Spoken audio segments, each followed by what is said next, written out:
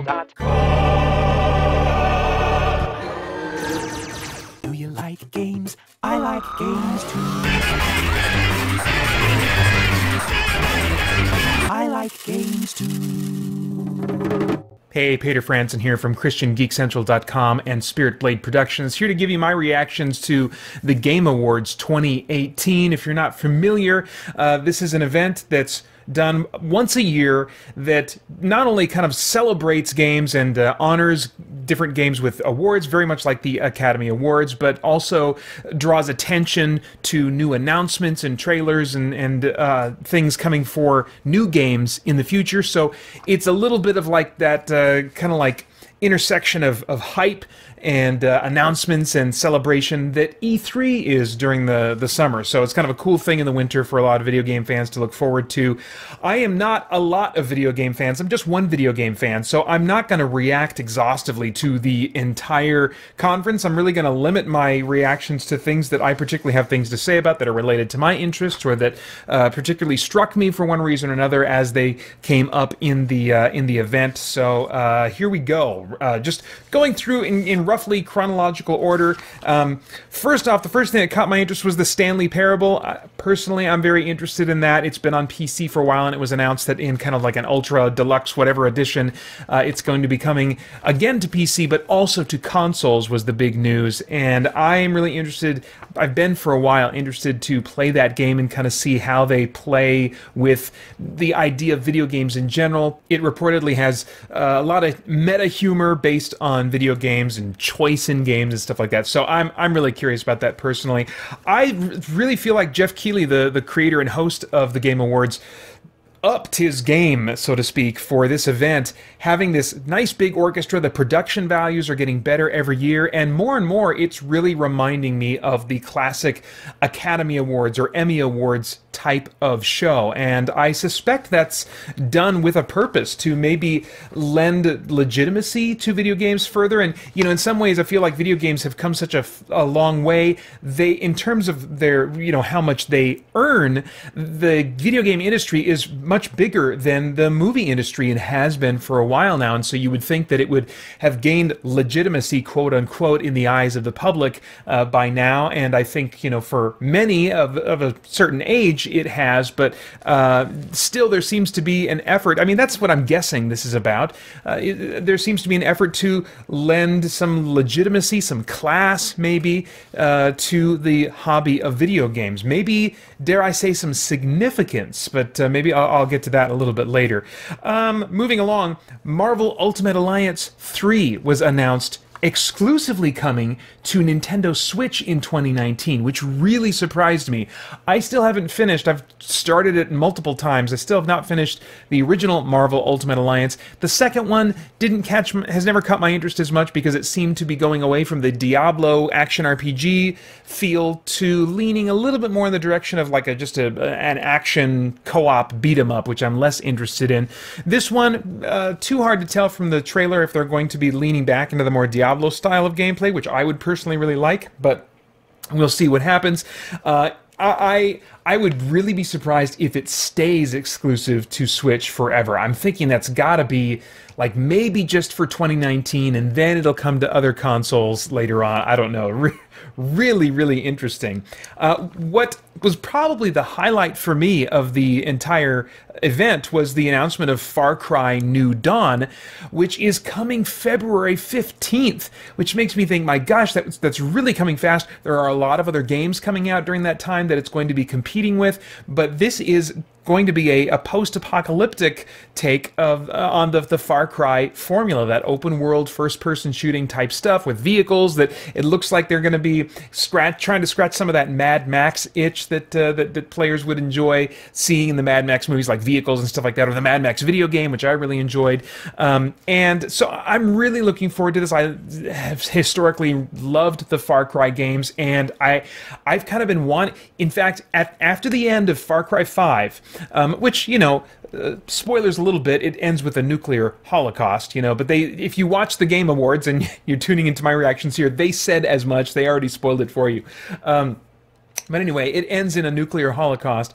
And I was thinking after that, boy, this could be a big game changer, because after this in the timeline, they would have to go post-apocalyptic. And then maybe if after they get that out of their system, they would jump forward many, many years later, and who knows what they could do. Some kind of like rebooted civilization with now supernatural fantasy elements, since they've played with supernatural stuff in the past. So there's so many crazy directions that Far Cry could go. Now that they've kind of finished trotting our globe, they are recreating the globe, it seems like, for the future. Then we saw Ancestors Humankind Odyssey a little bit later in the show, and this is going to be a video game where you are playing the genetic ancestors of humankind, starting with apes of some kind and moving up to on the evolutionary chain to the first human. And so I suspect this is going to be a pretty controversial title, at least maybe among Christian circles. And what I think we can take from this right now is start thinking about, how are we going to dialogue about this? What it made me think about was not so much you know, how am I going to build a good argument for whatever, you know, my view is on this issue, but how are we going to dialogue about this? I think that there's a lot of tendency for us, when it comes to controversial issues, to have a knee-jerk reaction that ends up coming across too intense. And whether or not, you know, what we're saying is true, it's not being received well because of the way that we communicate it, the tone that we communicate our views in. And so this was just kind of like a little a note to self as I watched this. I was like, huh, interesting to watch this game, and it'll be interesting to see how we as Christians talk about this game. And hopefully we'll do that with grace and truth at the same time. Outer Worlds was announced, coming from Obsidian, which was recently purchased by Microsoft, and it's assumed that it won't be long before all of their games are exclusive to Microsoft platforms like PC and, of course, Xbox One. But this one was given a release window of 2019 and had the PS4 logo along with the other console logos on there. And so, well, maybe not Switch, I can't remember, but it had Xbox One for sure, and I think PC. But anyway, so they're not going exclusive yet, maybe because, you know, that it's too far along in the plans to really derail it and just make it exclusive to Xbox One now. But I'm glad that it will be coming to PS4. It looks interesting to me, like some kind of open world. I don't want to say post-apocalyptic. It looks like it's happening on another planet. It has that visual vibe to it, although like maybe steampunk post-apocalyptic. I don't know. It looks very interesting to me, so I'm glad that it's going to be coming to the PS4, so I can at least consider checking it out. Later on, BioWare came out, gave a teaser for what you would be forgiven for not knowing, you know, what in the world this game was. All they put up at the end was hashtag the Dread Wolf Rises, which is a bit of a deep cut unless you're a hardcore Dragon Age fan.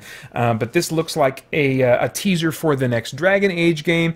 It was a blip on my radar. I went and did a search on the hashtag, but I mean, BioWare has really kind of fallen out of favor with me for a while now in terms of my faith in them creating the kinds of video game experiences I'm going to be interested in. So this is just like all right, well, that'll be interesting to see what that one looks like. Then there was a big ad for Magic the Gathering, kind of the new online game that they have going for that.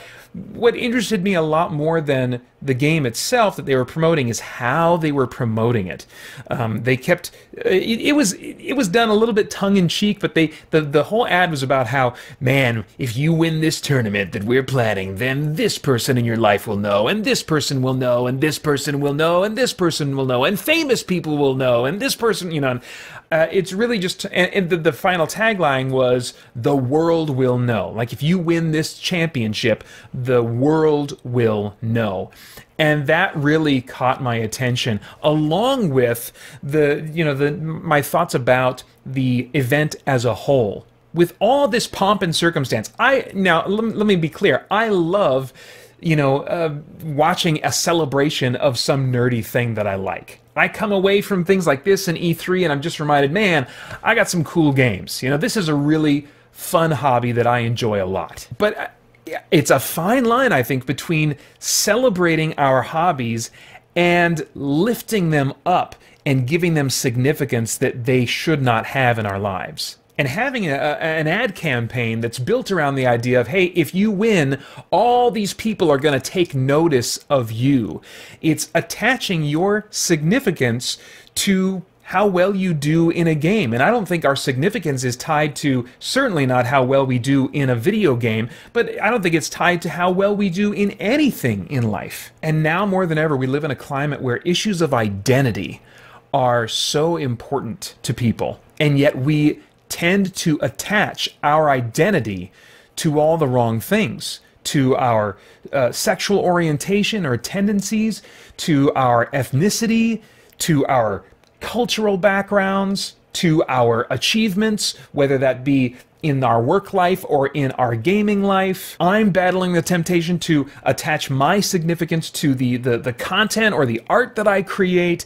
It's just something that's very much all over Western culture right now, I think. And a single read through the first few chapters of the book of Ephesians shows us that our identity is found in the fact that God loves us. For whatever reason I cannot fathom, He has invested so much love in these creatures that He has created called humanity. And when we begin to understand how immensely holy and other and grand and amazing God is beyond comprehension, the fact that He loves us and has invested Himself in us, that gives us far more significance than any attention we could get, any praise or compliments or appreciation we could get from anyone else. And so seeing that ad for the Magic the Gathering campaign made me just kind of want to stop and check myself and say, am I allowing the way that video game companies talk about their games, or am I allowing game experiences themselves or fiction itself to further fan the flames in me that would naturally cause me to gravitate toward finding my significance in what I do, in what I accomplish, in being the great hero, you know? That's what our fiction tends to be about, is one unique person rising above and being super significant and saving the day. And in a similar vein, I think when we as gamers have maybe faced criticism, whether it's been outright or just kind of passive-aggressively implied by other people in our lives, that our hobbies, maybe gaming specifically, are just kind of worthless, you know, or unsophisticated or whatever. I think that there can be a knee-jerk reaction on our part to overcompensate and build up video games as being, you know, not just worthwhile forms of entertainment, but more significant than they are. And I wonder if events like this potentially can feed into that tendency inside of us. I also think about, when was the last time I felt this sense of eager anticipation about sharing a common love with other people, not for video games, but for Jesus. Now, I'm not saying that our worship services should, you know, start to resemble rock concerts or events like this, but it does make me pause and think a little bit. Is there some parallel there between an event like this and what worship will be in the new heaven and new earth? You know, right now we don't usually have events like this just celebrating some facet of who God is, because there's so much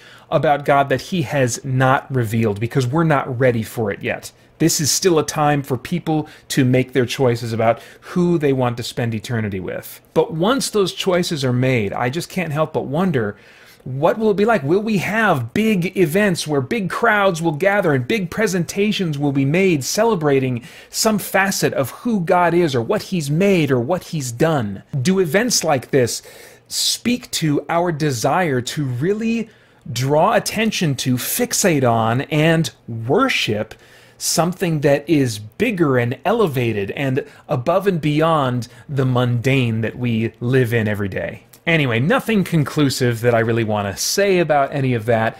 I just think there are some interesting parallels that are worth taking a moment and thinking about before we head into our next Sunday morning worship service, or as we think about what eternity in Christ's kingdom might be like. Finally, Rage 2 is coming out May 14th. We saw another trailer for that. I'm looking forward to that. It looks like it might be my kind of game. I'm not sure. It might be a little too action-heavy. I like the pace of Far Cry where you can be kind of stealthy in the first-person, shooter open world. This looks like it might be a lot more focused on just going in guns blazing all the time with no sniping options available, which would be a little bit of a bummer for me. But Avalanche, who's making this game, also made the Mad Max game, and it looks like they're bringing over the knowledge they gained from doing the vehicle combat in that game into this. And so the post-apocalyptic vehicle combat of Rage 2 is something that I'm really looking forward to. If you haven't noticed by now, I'm not commenting on really any games that won awards, because awards don't really mean that much to me, except to say that, oh boy, a large number of people all had similar feelings about this game.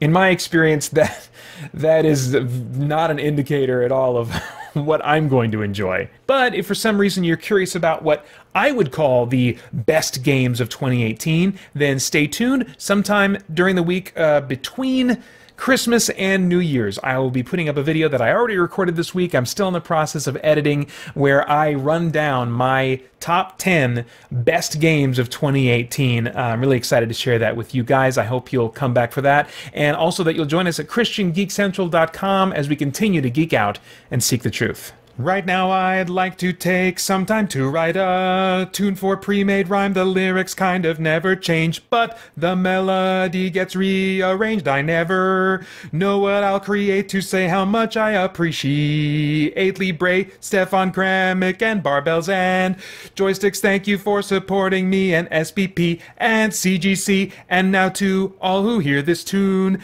thank you as well. Please come back soon. Want to hear your name in song. Check out our page on Patreon. All right, I maybe didn't write that tune in truth.